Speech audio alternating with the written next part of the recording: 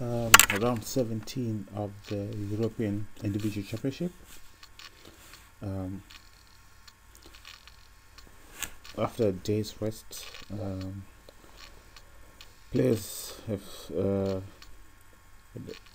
had good fighting spirit on the 7th round. The top leaders drew and were joined by 3 more, leaving Motylev still in the lead, trailed by 6 others. The big news is a couple of youngsters playing very well. One of them is Motylev from Armenia.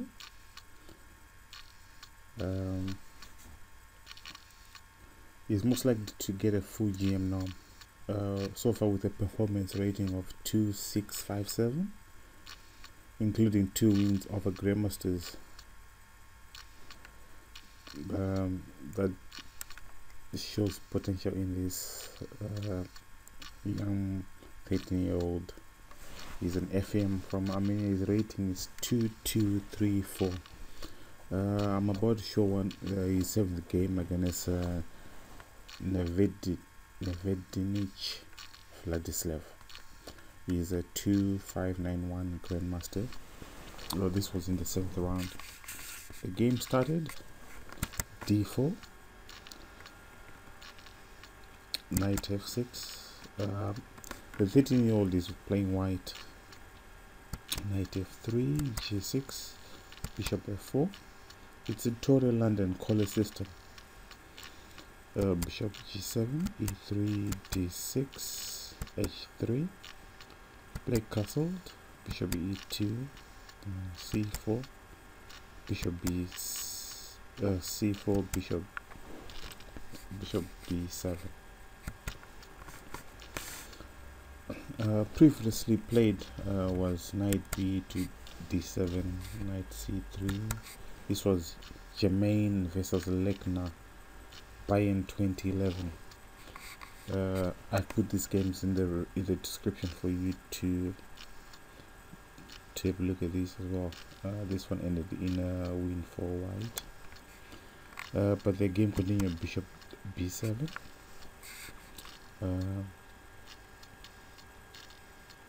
Martirosyan 13-year-old played knight c3. Nevednichy played knight e4. Another game. Black played knight after d7. This was Alekseev versus Brkic in Warsaw 2005.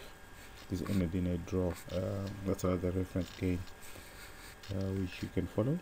But this game continued knight e4. A novelty by the 13-year-old. He played knight takes e4. Previously played was queen c2. This was Singliar versus Zdrazil Prague 2007. Another reference game. This one continued knight takes, pawn takes, knight c6, and white won in 52 moves. But this game continued. Knight takes e4, bishop e4, queen d7. Another possibility was castle c5, e4 position. But black continued c5. An interesting option is playing d5, trying to trap the bishop on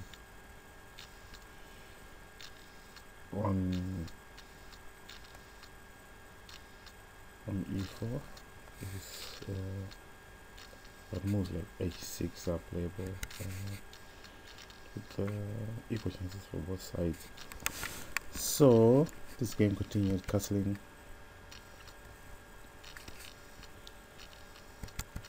On the king side,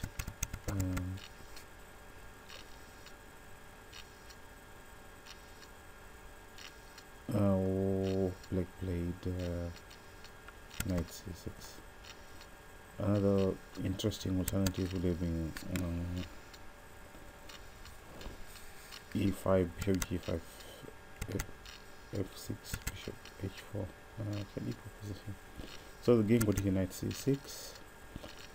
White goes for gaining space in the center with d5. The knight went to a5, attacking c4. White played knight g5, bishop f5, e4, gaining time on the bishop, gaining tempo of time on the bishop. Bishop d7, knight f3, b5,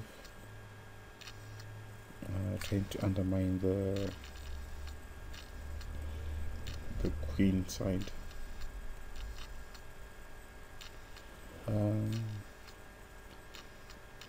By sacrificing a pawn.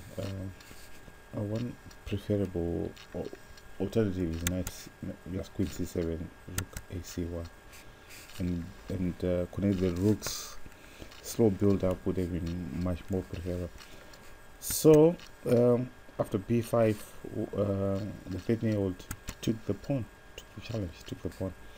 Rook b8, and he plays a very interesting exchange sack. He plays b4, maintaining the pawn on b5 and eliminating trying to get past pawn on the queen side. Nevednichy takes the rook. White took the rook with the bishop with the rook. Another alternative would have been pawn takes, bishop g7, a4, queen c7. Looks very murky, but committers, I evaluate this as an equal position. But anyway, the game continued. Rook takes, knight went on b7. Play continued. a4. Another alternative would have been, let's say, bishop h6, rook e8, and most like maybe queen c3 are possible. Okay, white played a4. Black took the pawn, queen takes. So white has got a pawn and a bishop for the rook. Some sacrifice. Black tried to send the queens. White played queen b3, queen b2 with the threat of bishop h6. And preparing e5 as well. That's with getting lots of space. So definitely is good enough competition for exchange sack. Black played rook fc8. Queen bishop retreated to d2, gaining time on the queen. Queen went back to d8. White played e5. One good alternative is, let's say, it would have been bishop h6, f6, then knight d4. The whole on c6 is what he is targeting.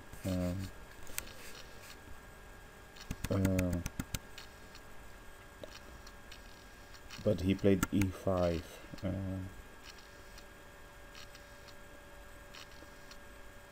One good option was for then black played bishop e8. Better would have been to protect the dark squares by playing, let's say, queen f8, trying to swap the queens and taking guard of the dark square weaknesses. He played bishop e8 anyway, and now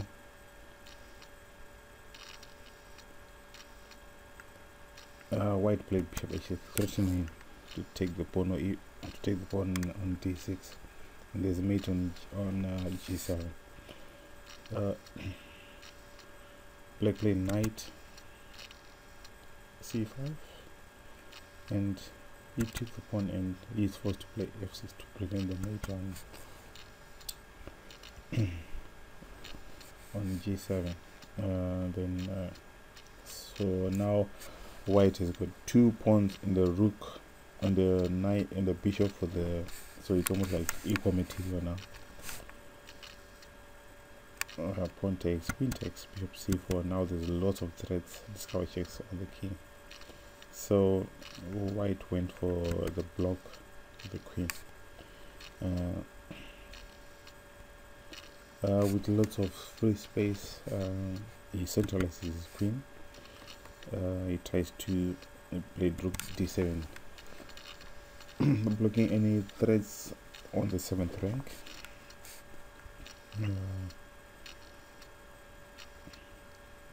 White played attacking the queen. He played queen f8. Another alternative would have been knight e6, and then white will just take the pawn on e7 and still winning anyway, because everything's falling apart on black side. They play queen f8 and the game continued. Rook c1, king h8. If bishop f7, the pawn on f6 falls. So there's no consolidation white, black is let's say lost. So he, now white prepares for the Q barrier, protecting his pawn on a4. Black played king g7, and white plays a very unpleasant move. He plays knight e5. With the following question, if he takes, he will take on bishop takes e5. If queen g7, he loses the queen. If let's say king g8, there's a combination rook takes e5. If rook takes, then there's a discovered d6 gaining the, so that's a no-go. So he tried to play another it's a deflection tactic. They play king g7 and knight goes into the ideal square and knight c6. Now the knight on c5 is nowhere to go, so he had to take. Now the game is lost. Take, queen takes, and he tried to just complete the game, but it's already lost. He tried g5, is a piece down, bishop e3, h6, then white played bishop f b1 with threats like queen queen c2, pawn bishop takes a7. The whole position is coming. So the 30-year-old is beaten 2-5-9-1 grandmaster. I hope you enjoy this.